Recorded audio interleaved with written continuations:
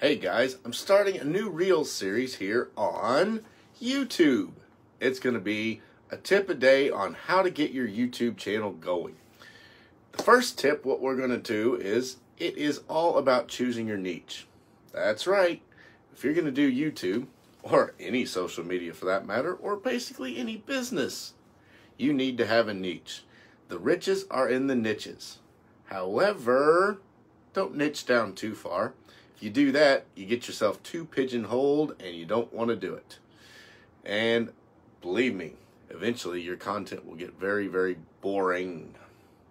But don't worry, I have a foolproof method to choose a niche that you will enjoy doing to start out with, and there is a humongous, hungry audience waiting around to watch your videos.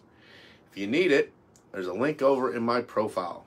Go sign up for my YouTube challenge. It's the 5 days road to YouTube.